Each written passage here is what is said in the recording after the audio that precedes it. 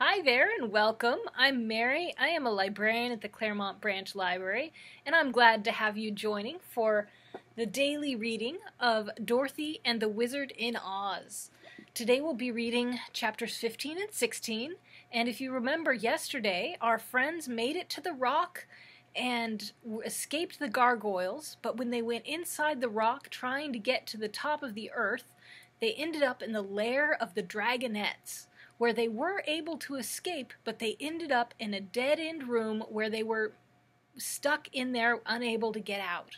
But Dorothy told her friends that Ozma in Oz every day would check on her with her magic picture, and if Dorothy gave a specific signal, Ozma would use the magic belt and wish her to Oz. So that's what Dorothy does. She gives the signal to Ozma, and Ozma wishes her with the magic belt to the land of Oz. And Dorothy asks Ozma to bring her friends to Oz also. And that's where we pick up in chapter 15, with Dorothy and all her friends in the land of Oz. So let's see what happens now that we have made it to the land of Oz. Chapter 15. Old friends are reunited. Many servants dressed in handsome uniforms stood ready to welcome the new arrivals, and when the wizard got out of the buggy, a pretty girl in a green gown cried out in surprise, "Why, it's the wonderful wizard come back again!" The little man looked at her closely, and then took both the maiden's hands in his, and shook them cordially. "On my word," he exclaimed, "it's little Jellia Jam, as pert and pretty as ever." "Why not, Mr. Wizard?" asked Jellia, bowing low. "But I'm afraid you cannot rule the Emerald City as you used to, because we now have a beautiful princess whom everyone dearly loves." "And the people will not willingly part with her," added a tall soldier in a captain general's uniform. The wizard turned to look at him. "Did you not wear green whiskers at one time?" he asked. "Yes," said the soldier, "but I shaved them off long ago, and since then I have risen from a private to be the chief general of the royal armies." "That's nice," said the little man, "but I assure you, my good people, that I do not wish to rule the land of the Emerald City," he added earnestly. "In that case, you are welcome," cried all the servants, and it pleased the wizard to note the respect with which the royal retainers bowed before him. His fame had not been forgotten in the land of Oz by any means. "Where is Dorothy?" inquired Zeb anxiously, as he left the buggy and stood beside his friend the little wizard. "She is with the Princess Ozma, in the private rooms of the palace," replied Jellia Jam, "but she has ordered me to make you welcome, and to show you to your apartments." The boy looked around him with wondering eyes. Such magnificence and wealth as was displayed in this palace was more than he had ever dreamed of, and he could scarcely believe that all the gorgeous glitter was real and not tinsel. "What is to become of me?" asked the horse uneasily. He had seen considerable of life in the cities in his younger days, and knew that this regal palace was no place for him. It perplexed even Jellia Jam for a time to know what to do with the animal. The Green Maiden was much astonished at the sight of so unusual a creature, for horses were unknown in this land. But those who lived in the Emerald City were apt to be astonished by queer sights, so after inspecting the cab horse and noting the mild look in his big eyes, the girl decided not to be afraid of him. "There are no stables here," said the wizard, "unless some have been built since I went away." "We have never needed them before," answered Jellia, "for the Sawhorse lives in a room of the palace, being much smaller and more natural in appearance than this great beast you have brought with you." "Do you mean I am a freak?" asked Jim angrily. "Oh no," she hastened to say.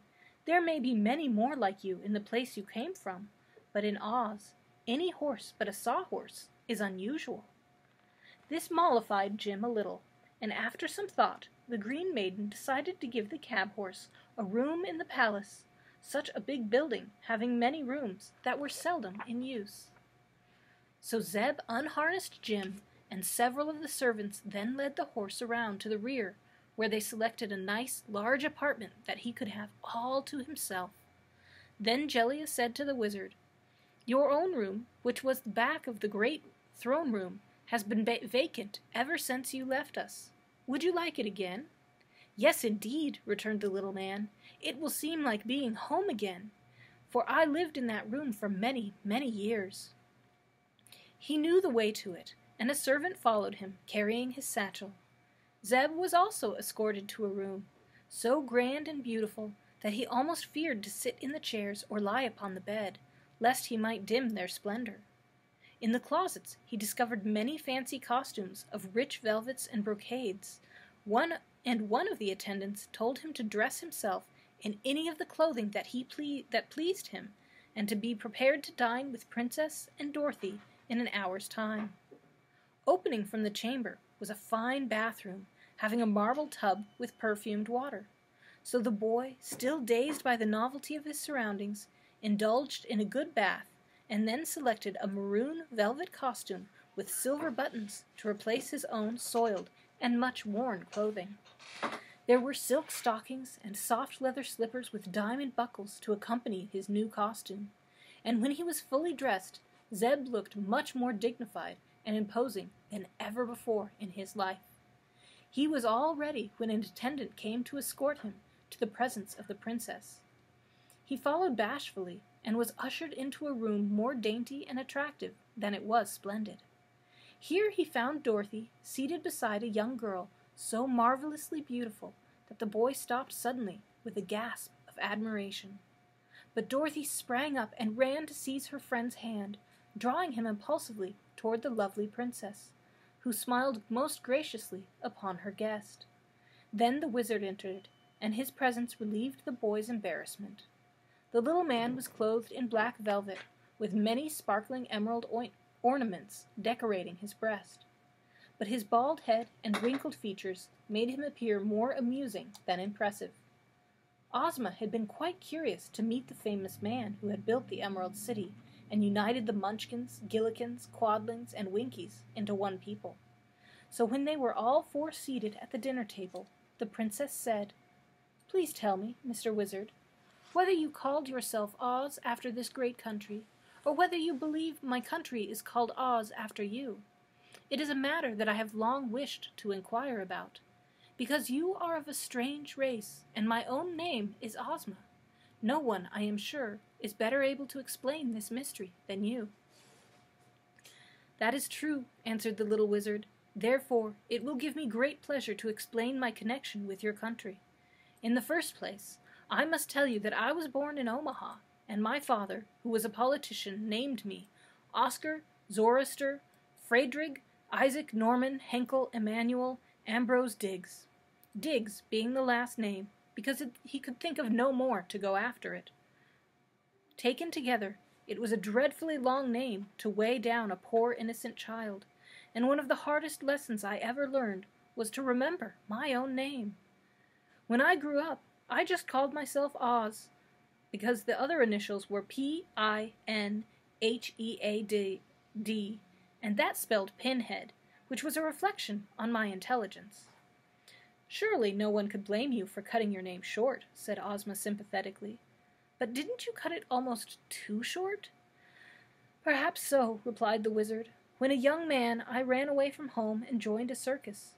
I used to call myself a wizard and do tricks of ventriloquism." "What does that mean?" asked the princess.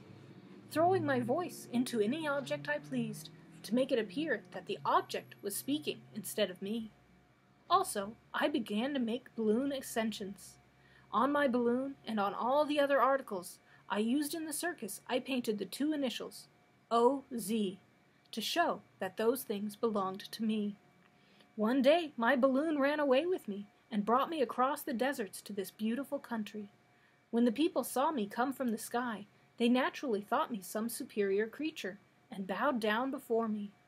I told them I was a wizard, and showed them some easy tricks that amazed them, and when they saw the initials painted on the balloon, they called me Oz." "Now I begin to understand," said the princess, smiling. "At that time," continued the wizard, busily eating his soup while talking, "there were 4 separate countries in this land, each one of the 4 being ruled by a witch. But the people thought my power was greater than that of the witches, and perhaps the witches thought so too, for they never dared oppose me. I ordered the Emerald City to be built just where the four countries cornered together, and when it was completed, I announced myself the ruler of the Land of Oz, which included all the four countries of the Munchkins, the Gillikins, the Winkies, and the Quadlings. Over this land I ruled in peace for many years, until I grew old and longed to see my native city once again. So when Dorothy was first blown to this place by a cyclone, I arranged to go away with her in a balloon, but the balloon escaped so soon and carried me back alone.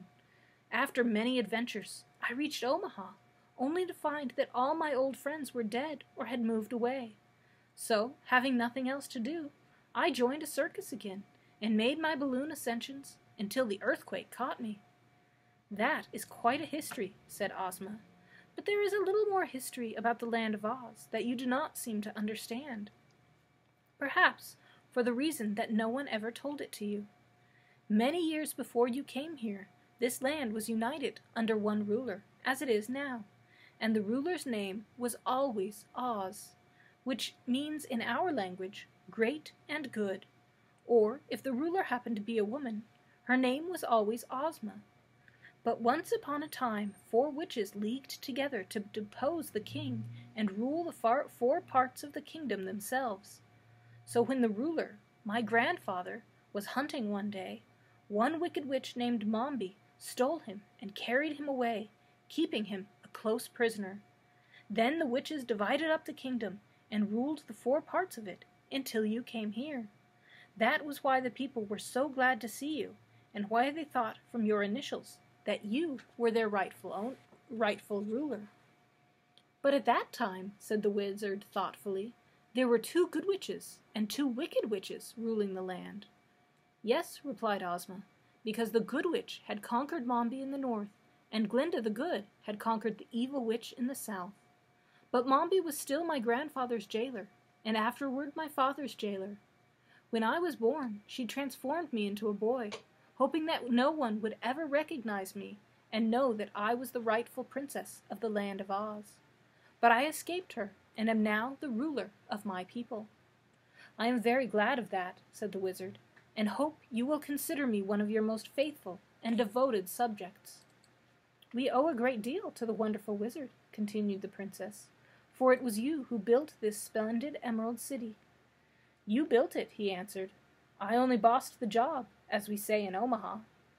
But you ruled it wisely and well for many years, said she, and made the people proud of your magical art.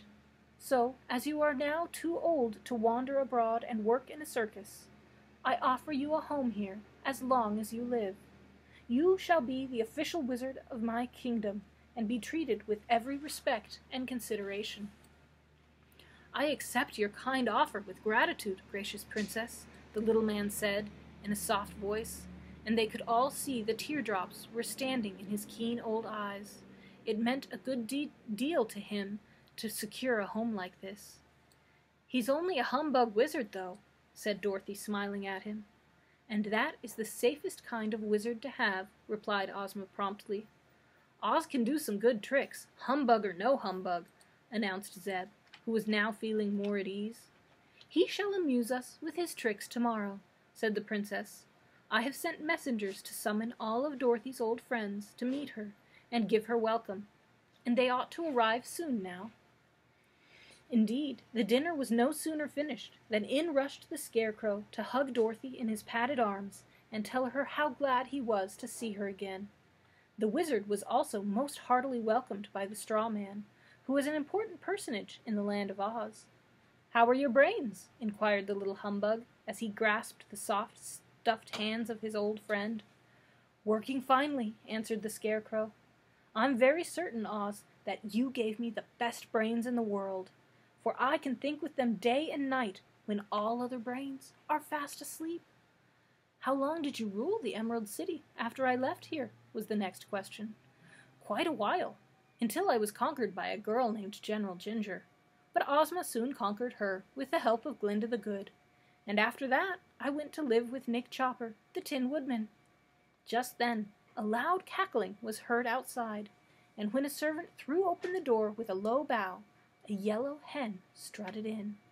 Dorothy sprang forward and caught the fluffy fowl in her arms, uttering at the same time a glad cry. "Oh, Billina," she said, "how fat and sleek you've grown!" "Why shouldn't I?" asked the hen in a sharp, clear voice. "I live on the fat of the land, don't I, Ozma?" "You have everything you wish for," said the princess. Around Billina's neck was a string of beautiful pearls, and on her legs were bracelets of emeralds. She nestled herself comfortably in Dorothy's lap, until the kitten gave a snarl of jealous anger, and leapt up with a sharp claw fiercely bared to strike Billina a blow. But the little girl gave the angry kitten such a severe cuff that it jumped down again, without daring to scratch. "How horrid of you, Eureka!" cried Dorothy. "Is that the way to treat my friends?" "You have queer friends, seems to me," replied the kitten in a surly tone. "Seems to me the same way," said Billina scornfully, "if that beastly cat is one of them." "Look here," said Dorothy sternly, "I won't have any quarreling in the land of Oz, I can tell you. Everybody lives in peace here, and loves everybody else, and unless you two, Billina and Eureka, make up and be friends, I'll take my magic belt and wish you home again, immediately. So there." They were both much frightened at the threat, and promised meekly to be good, but it was never noticed that they became very warm friends, for all of that. And now the Tin Woodman arrived, his body most beautifully nickel-plated, so that it shone splendidly in the brilliant light of the room. The Tin Woodman loved Dorothy most tenderly, and welcomed with joy the return of the little old wizard. "Sir," he said to the latter, "I can never thank you enough for the excellent heart you once gave me. It has made me many friends, I assure you, and it beats as kindly and lovingly today as it ever did." "I'm glad to hear that," said the wizard. "I was afraid it would get moldy in that tin body of yours." "Not at all," replied Nick Chopper. "It keeps finely being preserved in my airtight chest." Zeb was a little shy when first introduced to these queer people, but they were so friendly and sincere that he soon grew to admire them very much, even finding some good qualities in the yellow hen. But he became nervous again when the next visitor was announced. "This," said Princess Ozma, "is my friend Mr. H.M. Wogglebug, T.E., who assisted me one time when I was in great distress, and is now the Dean of the Royal College of Athletic Science." "Ah," said the wizard, "I'm pleased to meet so distinguished a personage." "H.M.," said the Wogglebug pompously, "means highly magnified, and T.E. means thoroughly educated. I am, in reality, a very big bug, and doubtless the most intelligent being in all this broad domain."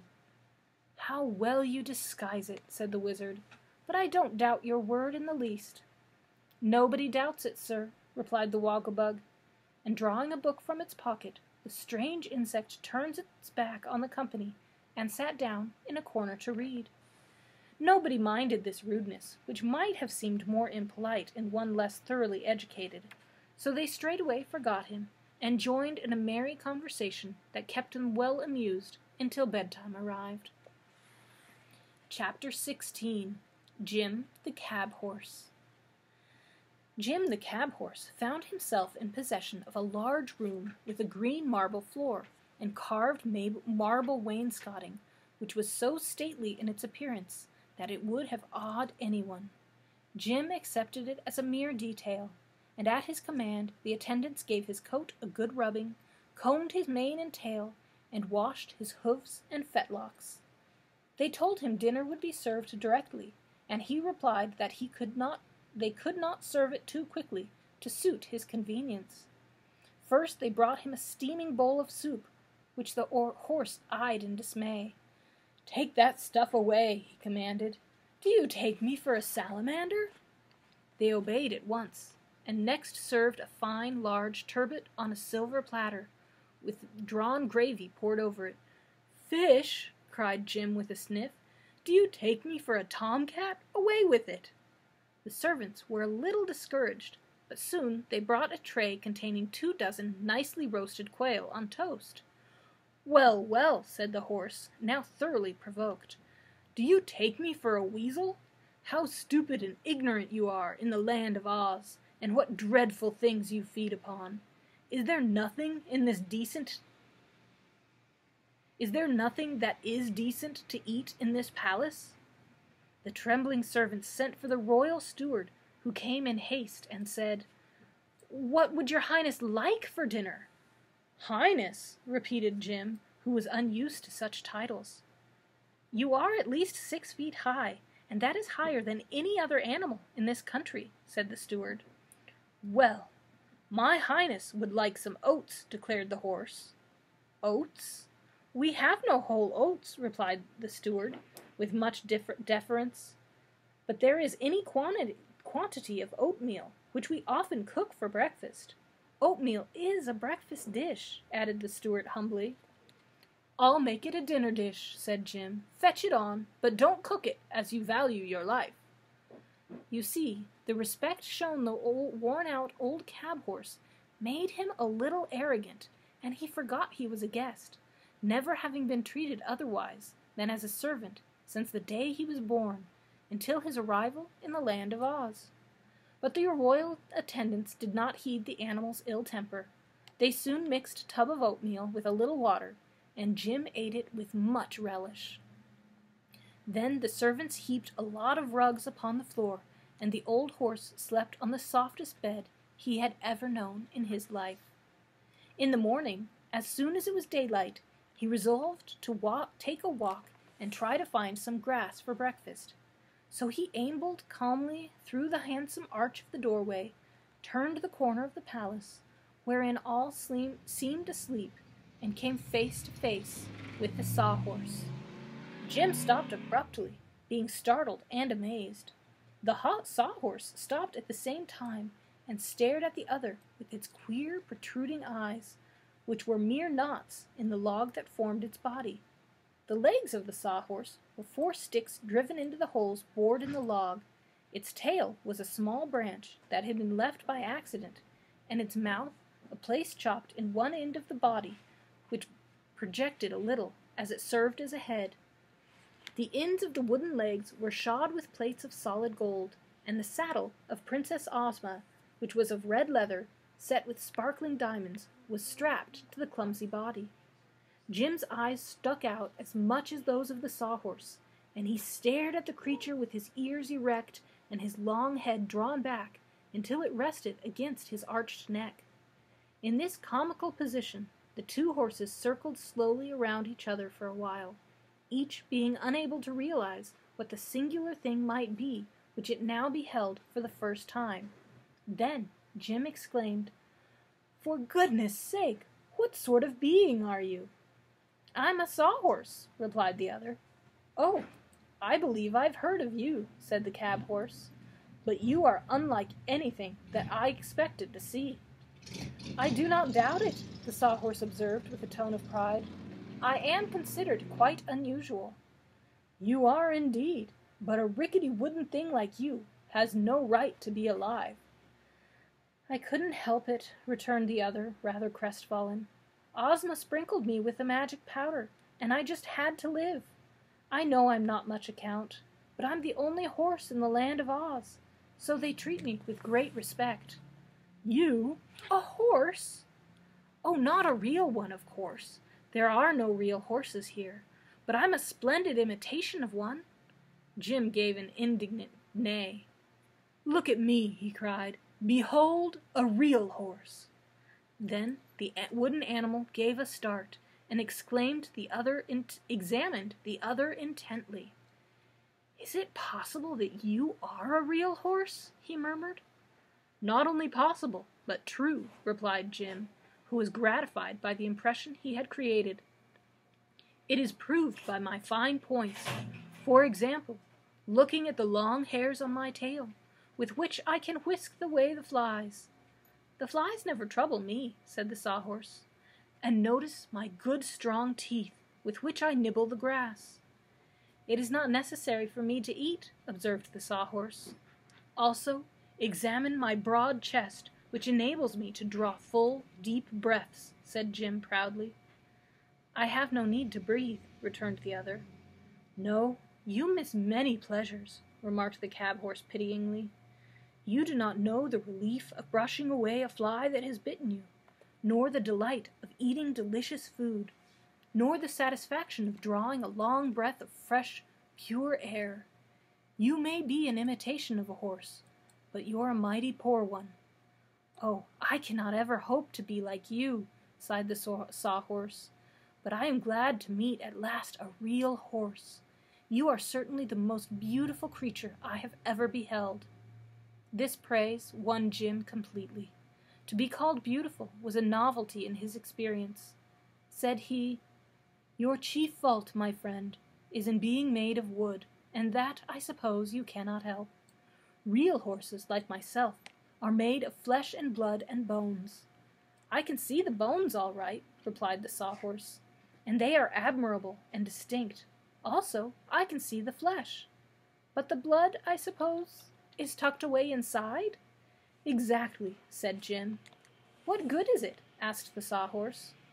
Jim did not know, but he would not tell the sawhorse that. If anything cuts me, he replied, the blood runs out to show where I am cut.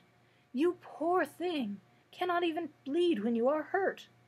But I am never hurt, said the sawhorse. Once in a while I get broken up some, but I am easily repaired and put in good order again, and I never feel a break or a splinter in the least. Jim was almost tempted to envy the wooden horse for being unable to feel pain, but the creature was so absurdly unnatural that he decided he would not change places with it under any circumstances. How did you happen to be shod with gold? He asked. Princess Ozma did that, was the reply, and it saves my legs from wearing out. We've had a good many adventures together, Ozma and I, and she likes me. The cab horse was about to reply when suddenly he gave a start and a neigh of terror and stood trembling like a leaf. For around the corner had come two enormous savage beasts, treading so lightly that they were upon him before he was aware of their presence. Jim was in the act of plunging down the path to escape when the sawhorse cried out, Stop, my brother! Stop, real horse! These are friends, and will do you no harm. Jim hesitated, eyeing the beasts fearfully. One was an enormous lion with clear, intelligent eyes, and a tawny mane, bushy and well-kept, and a body like yellow plush.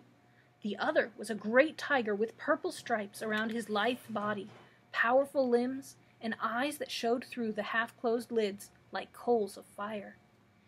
The huge forms of these monarchs of the forest and jungle were enough to strike terror into the stoutest heart, and it is no wonder Jim was afraid to face them. But the sawhorse introduced the stranger in a calm tone, saying, This, noble horse, is my friend the Cowardly Lion, who is the valiant king of the forest, but at the same time a faithful vassal of Princess Ozma. And this is the Hungry Tiger, the terror of the jungle, who longs to devour fat babies, but is prevented by his conscience from doing so. These royal beasts are both warm friends of little Dorothy, and have come to the Emerald City this morning to welcome her to our fairyland. Hearing these words, Jim resolved to conquer his alarm. He bowed his head with as much dignity as he could muster toward the savage-looking beasts, who in return nodded in a friendly way. Is not the real horse a beautiful animal? Asked the sawhorse admiringly. This is doubtless a matter of taste, returned the lion. In the forest he would be thought ungainly, because his face is stretched out and his neck is uselessly long. His joints, I notice, are swollen and overgrown, and he lacks flesh, and is old in years. And dreadfully tough, added the tiger in a sad voice. My conscience would never permit me to eat so tough a morsel as a real horse. I'm glad of that, said Jim, for I also have a conscience, and it tells me not to crush your skull with a blow of my powerful hoof. If he thought to frighten the striped beast by such language, he was mistaken. The tiger seemed to smile, and winked one eye slowly. You have a good conscience, friend horse, it said. and if you attend to its teachings, it will do much to protect you from harm. Some day I will let you try to crush in my skull, and afterward you will know more about tigers than you do now." "Any friend of Dorothy," remarked the Cowardly Lion, "must be our friend as well. So let us cease this talk of crushing skulls and converse upon more pleasant subjects. Have you breakfasted, Sir Horse?" "Not yet," replied Jim, "but here is plenty of excellent clover, so if you will excuse me, I will eat now." "He's a vegetarian," remarked the tiger, as the horse began to munch the clover. "If I could eat grass, I would not need a conscience, for nothing could then tempt me to devour babies and lambs." Just then, Dorothy, who had risen early and heard the voices of the animals, ran out to greet her old friends. She hugged both the lion and the tiger with eager delight, but seemed to love the king of the beasts a little better than she did his hungry friend, having known him longer. By the time they had indulged in a good talk, and Dorothy had told them all about the awful earthquake and her recent adventures, the breakfast bell rang from the palace, and the little girl went inside to join her human comrades. As she entered the great hall, a voice called out, in rather a harsh tone, "What? Are you here again?" "Yes, I am," she answered, looking all around to see where the voice came from. "What brought you back?" was the next question, and Dorothy's eyes rested on an antlered head hanging on a wall just over the fireplace, and caught its lips in the act of moving. "Good gracious!" she exclaimed. "I thought you were stuffed." "So I am," replied the head, "but once on a time I was part of the gump which Ozma sprinkled with powder of life. I was then for a time the head of the finest flying machine that was ever known to exist, and we did many wonderful things. Afterward the gump was taken apart, and I was put back on this wall. But I can still talk when I feel in the mood, which is not often." "It is very strange," said the girl. "What were you when you were first alive?" "That I have forgotten," replied the gump's head, "and I do not think it is of much importance. But here comes Ozma, so I'd better hush up, for the princess doesn't like me to chatter, since she changed her name from Tip to Ozma." Just then the girlish ruler of Oz opened the door and greeted Dorothy with a morning kiss. The little princess seemed fresh and rosy, and in good spirits. "Breakfast is served, dear," she said, "and I am hungry. So don't let us keep it waiting a single minute." And that is the end of chapter 16. Tomorrow we'll read 17 and 18 and finish up with 19 and 20 on Thursday. So I hope you're enjoying the book. I am enjoying sharing it with you and look forward to sharing the next two chapters with you tomorrow. Until then, I hope you have a wonderful day.